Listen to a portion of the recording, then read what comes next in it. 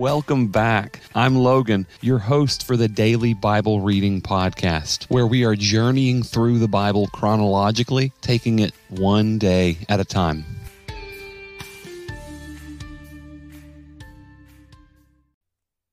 Today is day number 230, and we've got 3 chapters here in Jeremiah to look at as Jerusalem comes to an end. And we have 2 Psalms as well that fit into this spot on our timeline. So it's going to be a busy day of reading, but we need to pray before we begin.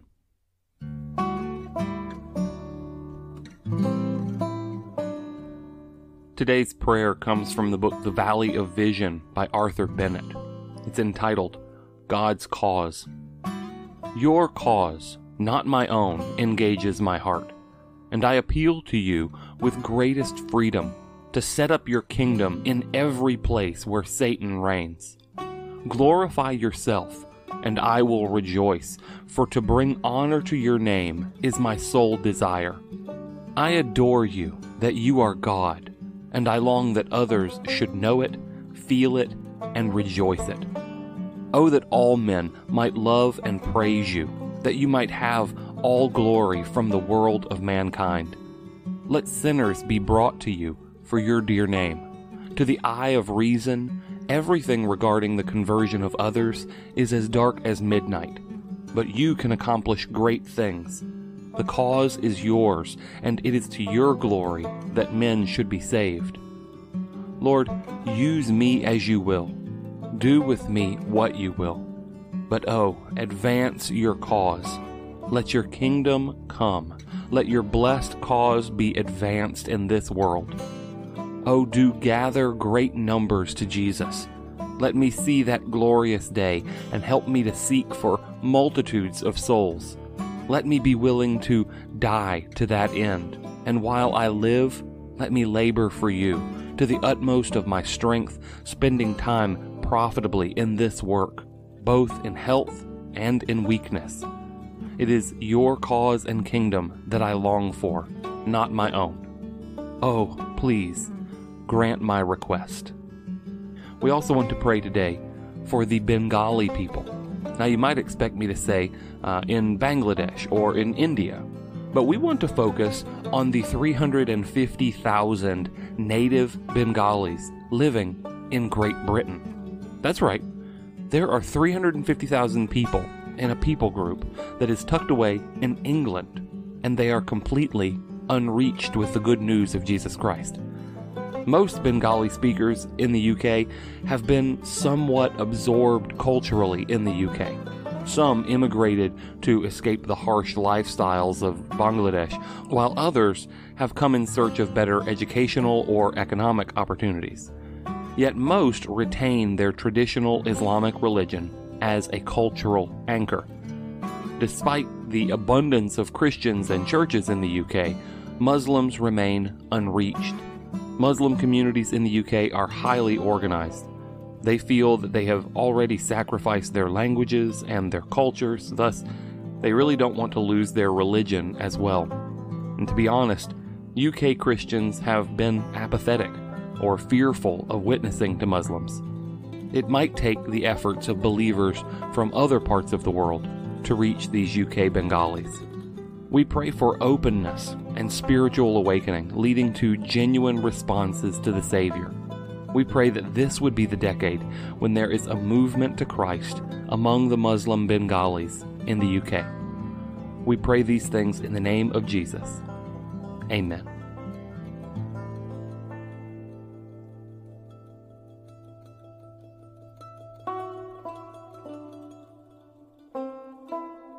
All right, 5 chapters of reading ahead of us. Are you ready?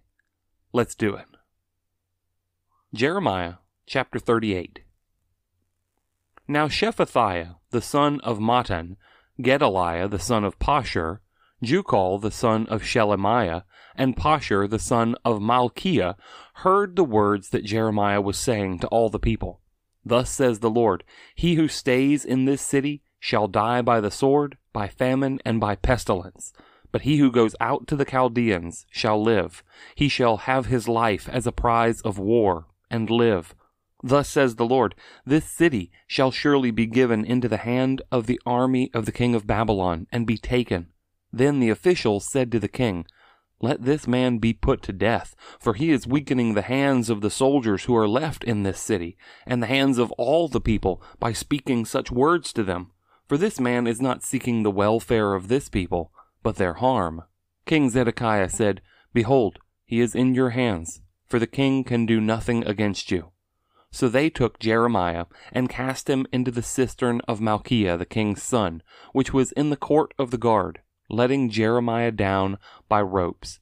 And there was no water in the cistern, but only mud, and Jeremiah sank in the mud. When Ebed-melech the Ethiopian, a eunuch who was in the king's house, heard that they had put Jeremiah into the cistern, the king was sitting in the Benjamin gate, Ebed-melech went from the king's house, and said to the king, my lord the king, these men have done evil in all that they did to Jeremiah the prophet, by casting him into the cistern, and he will die there of hunger, for there is no bread left in the city.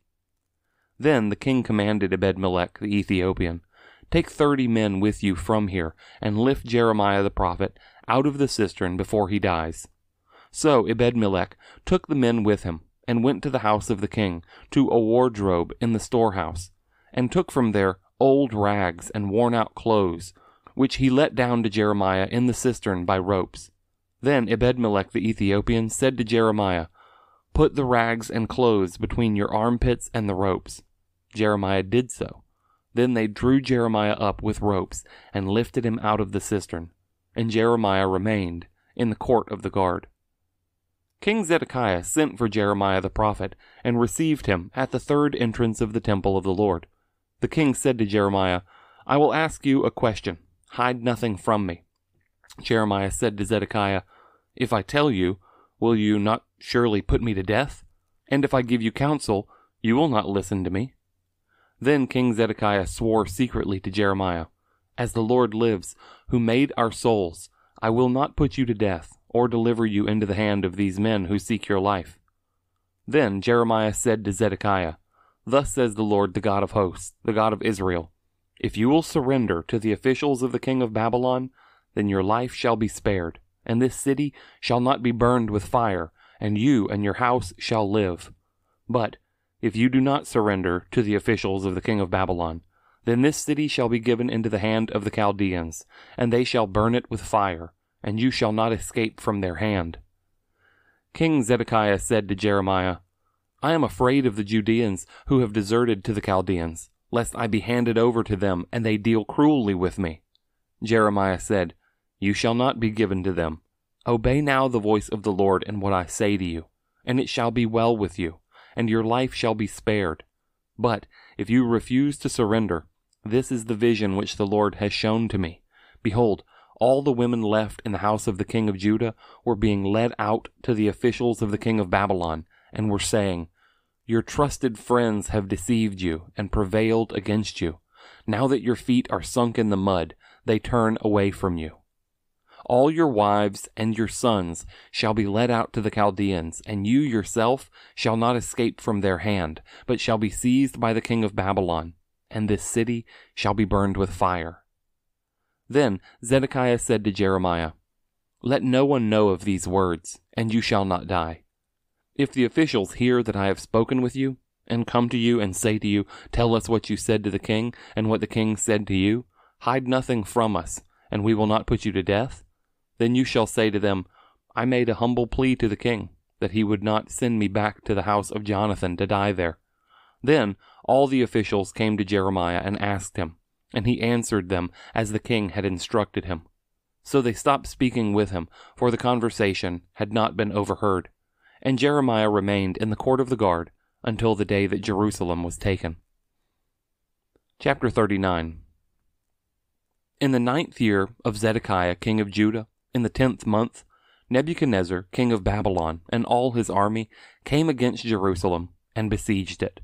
In the 11th year of Zedekiah, in the 4th month, on the 9th day of the month, a breach was made in the city. Then all the officials of the king of Babylon came and sat in the middle gate. Nergal-Sarezer of Samgar, Nebusarsechem the Rabsaris, Nergal-Sarezer the Rabmag, with all the rest of the officers of the king of Babylon. When Zedekiah king of Judah and all the soldiers saw them, they fled, going out of the city at night by the way of the king's garden, through the gate between the two walls. And they went toward the Arabah. But the army of the Chaldeans pursued them, and overtook Zedekiah in the plains of Jericho. And when they had taken him, they brought him up to Nebuchadnezzar king of Babylon at Riblah in the land of Hamath, and he passed sentence on him. The king of Babylon slaughtered the sons of Zedekiah at Riblah before his eyes, and the king of Babylon slaughtered all the nobles of Judah. He put out the eyes of Zedekiah and bound him in chains to take him to Babylon. The Chaldeans burned the king's house and the house of the people, and broke down the walls of Jerusalem. Then Nebuzaradan, the captain of the guard, carried into exile to Babylon the rest of the people who were left in the city, those who had deserted to him, and the people who remained. Nebuzaradan, the captain of the guard, left in the land of Judah some of the poor people who owed nothing, and gave them vineyards and fields at the same time. Nebuchadnezzar, king of Babylon, gave command concerning Jeremiah through Nebuzaradan, the captain of the guard, saying, "Take him, look after him well, and do him no harm, but deal with him as he tells you." So Nebuzaradan, the captain of the guard, Nebuchadnezzar, the Rabsaris, Nergal-Sarezer, the Rabmag, and all the chief officers of the king of Babylon sent and took Jeremiah from the court of the guard. They entrusted him to Gedaliah, the son of Ahikam, son of Shaphan, that he should take him home. So he lived among the people. The word of the Lord came to Jeremiah while he was shut up in the court of the guard. "Go and say to Ebed-melech the Ethiopian, Thus says the Lord of hosts, the God of Israel, Behold, I will fulfill my words against this city for harm and not for good, and they shall be accomplished before you on that day. But I will deliver you on that day, declares the Lord, and you shall not be given into the hand of the men of whom you are afraid.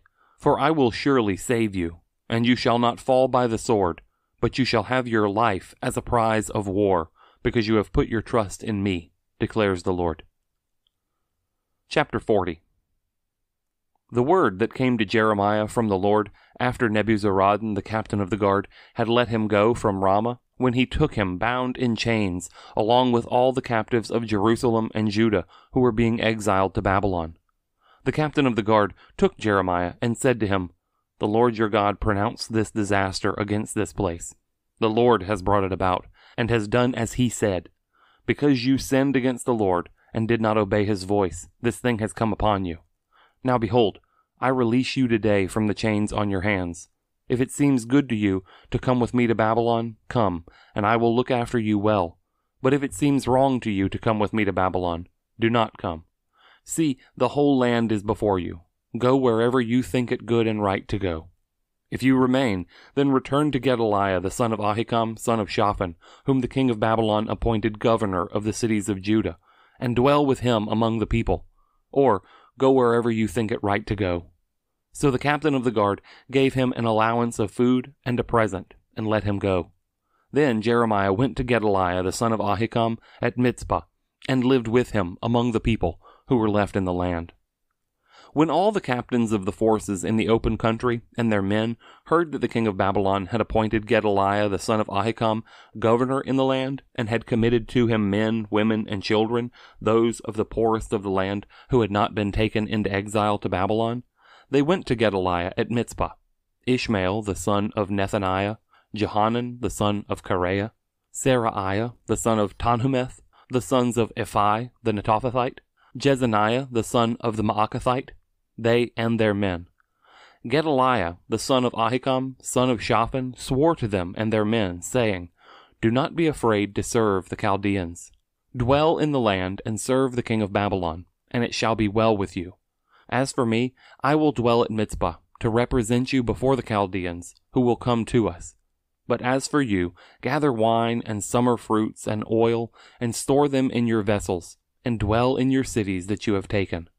Likewise, when all the Judeans who were in Moab and among the Ammonites and in Edom and in the other lands heard that the king of Babylon had left a remnant in Judah, and had appointed Gedaliah the son of Ahikam, son of Shaphan, as governor over them, Then all the Judeans returned from all the places to which they had been driven, and came to the land of Judah, to Gedaliah at Mizpah.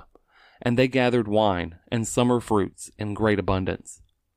Now Johanan, the son of Kareah, and all the leaders of the forces in the open country came to Gedaliah at Mizpah, and said to him, Do you know that Baalis, the king of the Ammonites, has sent Ishmael the son of Nethaniah to take your life?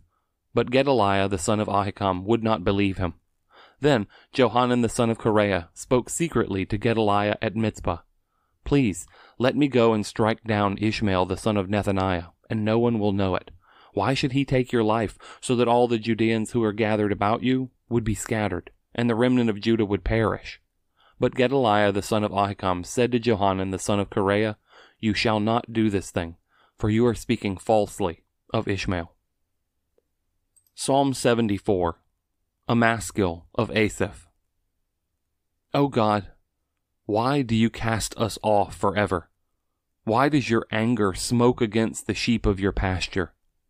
Remember your congregation, which you have purchased of old, which you have redeemed to be the tribe of your heritage. Remember Mount Zion, where you have dwelt. Direct your steps to the perpetual ruins. The enemy has destroyed everything in the sanctuary. Your foes have roared in the midst of your meeting place. They set up their own signs for signs. They were like those who swing axes in a forest of trees, and all its carved wood they broke down with hatchets and hammers.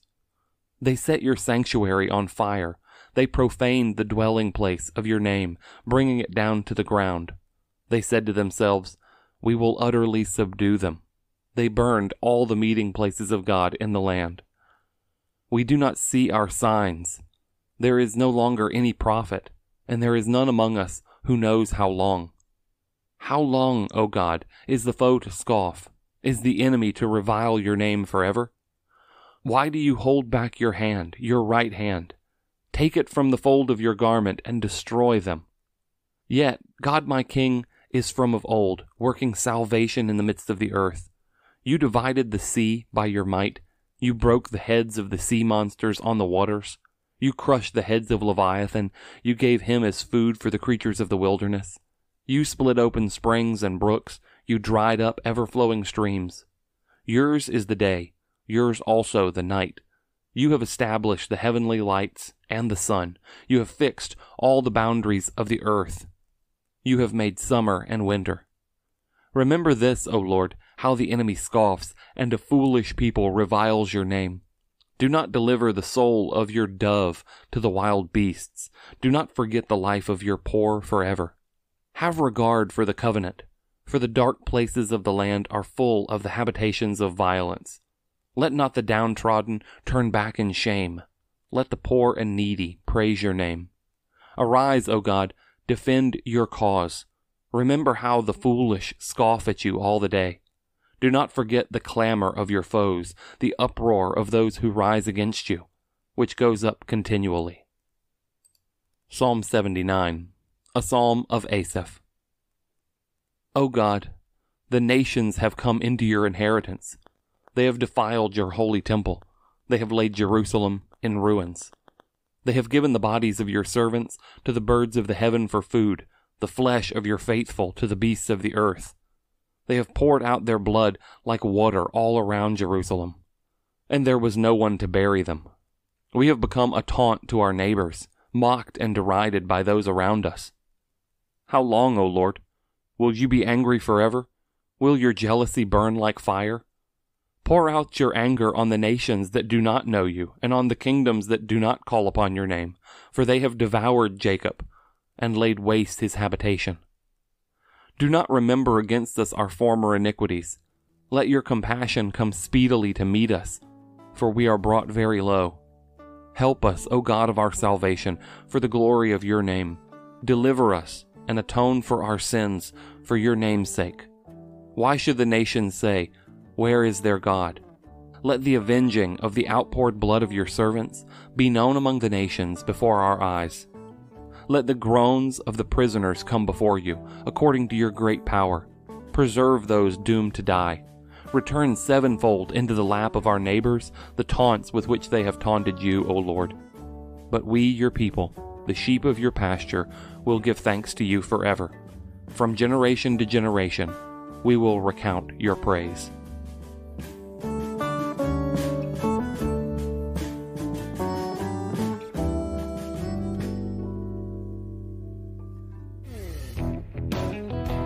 If you're looking for encouragement for life's journey, a better understanding of the Bible, or an honest look at Scripture, check out the Christ-Centered Journey.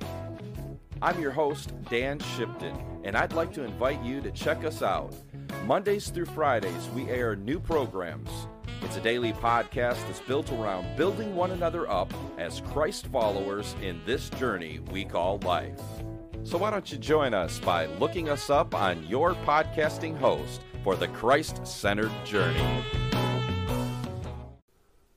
In chapter 38, some believe that we are seeing another account of Jeremiah's time in the dungeon from chapter 37, and there are a lot of similarities between the two chapters. In both of them, Jeremiah was arrested and imprisoned. Both mention confinement in the house of Jonathan. Both describe a secret meeting between King Zedekiah and Jeremiah, in which the content of the prophet's message was essentially the same. And both accounts conclude with Jeremiah's confinement in the court of the guard.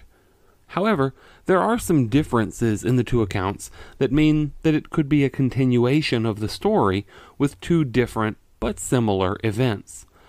Those differences include the reason and timing of the arrest and the name of the location of Jeremiah's imprisonment. Chapter 38 also contains a detailed account of Jeremiah's rescue from the cistern that's not mentioned in chapter 37. This is one of those cases where we really don't know because the evidence is right in the middle, and while you can pick a side, we really can't eliminate the other option. With that being said, I think that this is a continuation of the story, and the group approached King Zedekiah about what Jeremiah was saying while he was already imprisoned in the courtyard. After Zedekiah shows his spineless character and hands Jeremiah over to them, they drop him down a cistern, which reminds me of Joseph being thrown down a well by his brothers. However, Jeremiah's rescue would come from an unlikely source. Ebed-Melech, an Ethiopian. To me, it's ironic and telling that none of Jeremiah's own people cared enough about him to try to rescue him. That effort was left to a foreigner. He approached the king in the courtyard and got permission to rescue Jeremiah, and Zedekiah sent 30 men to help, probably to turn aside anyone would try to fight this new reversed verdict by the king. However, there's no word about any protests or fighting over this. Jeremiah was lifted up, and he remained imprisoned in the courtyard of the guard. Then Jeremiah was taken to Zedekiah for a secret meeting. This seems very familiar to the meeting in chapter 37. As Zedekiah begins, he says, "I'm going to ask you a question." But you might have noticed that he never actually gets around to asking a question. Instead, Zedekiah promises that as long as Jeremiah tells the truth, no harm will come to him.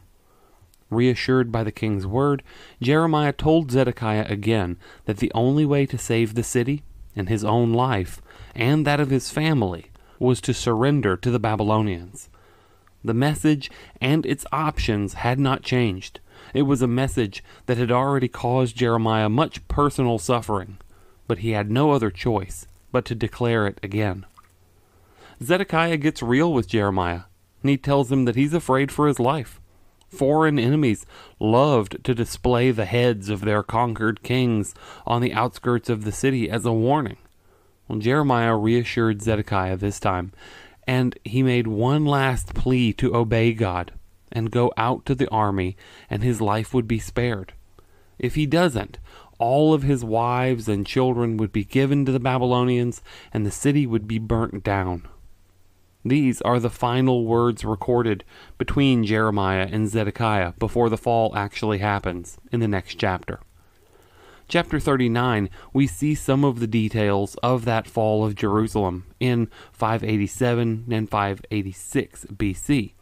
It was an event of such magnitude that the dates of the beginning of the siege and the final fall of the city are carefully preserved in these verses as well as other scripture passages. Later in Jeremiah, as well as 2 Kings 25, which we will read tomorrow, and Ezekiel also record these dates, even including the start date of the 10th of the month.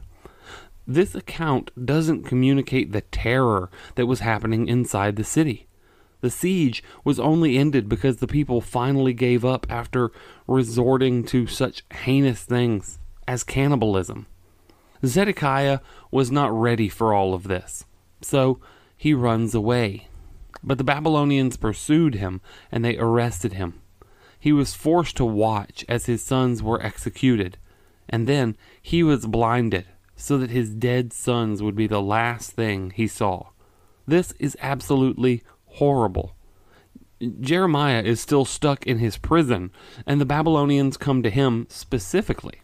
It looks like he's going to be arrested and carried to Babylon, but then, on the way, one of the Babylonian officials lets Jeremiah go free, and Jeremiah chooses to return to Mizpah, where Gedaliah is, to help him rebuild the nation. The decision should have silenced the accusations of those that said that Jeremiah was a collaborator with the Babylonians against his own people. Well, after the Babylonians left Gedaliah in charge, hundreds began licking their collective wounds, and then they moved back to Judea. The appointment of one of their own people as governor gave them confidence about the future. They were able to harvest an abundance of wine and summer fruit, which would see them through the first year until crops could be planted and harvested again on a regular basis. However, just as life appeared to be returning to normal, a terrible tragedy occurred. Chapter 40 offers a warning of this tragedy and an offhand dismissal. We don't know much about the assassins besides what is listed, but Gedaliah refused to believe the plot against his life. Why he felt no concern can't really be understood, but his refusal cost him his life. Perhaps he had a trusting nature and was unwilling to believe the worst about a man whom he already knew and considered to be a friend. Think about Julius Caesar and his assassin Brutus. However, we'll have to wait a couple of days before we see the details of this assassination. As we close today, the two Psalms that we looked at appear to be strongly connected to the events in 2 Kings 25, which we will read tomorrow. To review, in January of 588 BC, Nebuchadnezzar of Babylon besieged Jerusalem. On July 26, 586 BC, they broke down the wall. On August 16th, 1586, they burned down every important building in Jerusalem, including the temple and royal palaces which had stood for 400 years. Following this, 72 leaders were executed, and all this made Israel an object of scorn in the surrounding nations. Looking at Psalm 74, we see Asaph lament over the destruction of the sanctuary by an enemy, and he appealed to God for help by showing his right hand, which is a symbol of his power. He reminded him of the past when he helped Israel across the Red Sea, and his power over nature. He also referred to having crushed Leviathan, a seven-headed monster that symbolized Egypt's power. He finally appealed to God to consider the covenant, and that his name was being spurned because of the triumph of the pagan enemy. In chapter 79, this Psalm of Asaph is an appeal to God not to remember their sins and to deliver them for the glory of his name. The psalmist sees the destruction of God's people as a blot on his reputation. In ancient times, when a nation conquered another nation, it was proof that its gods were stronger than the gods of the conquered nation. Asaph knew this was not true and did not want God's name dishonored. If God would answer, his people would praise him forever. God had chosen Babylon to chasten Judah for her sins, but Asaph was more burdened about how Babylon had slandered God's good name. Now God did answer Asaph's prayer because the Persians conquered Babylon in October 539 BC. Then King Cyrus of Persia issued a proclamation in 538 BC that allowed the Israelites to return to Judah and rebuild their temple. The sons of Asaph were among those who returned to praise the Lord in Ezra and Nehemiah. So I can't even begin to imagine the utter despair of being a resident of Jerusalem like Asaph and seeing the temple that had stood there for centuries burned to the ground. But instead of crying out against God in this moment of despair, I want us to focus and to understand that in the midst of trials and hardships and destruction, we need to be like Asaph. When we are outraged by tragedy, we need to cry out to God, not against Him.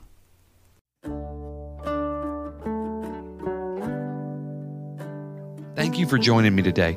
I hope this has been encouraging to you. If so, please let me know by visiting the links that you find under the Connect With Us section in the show notes.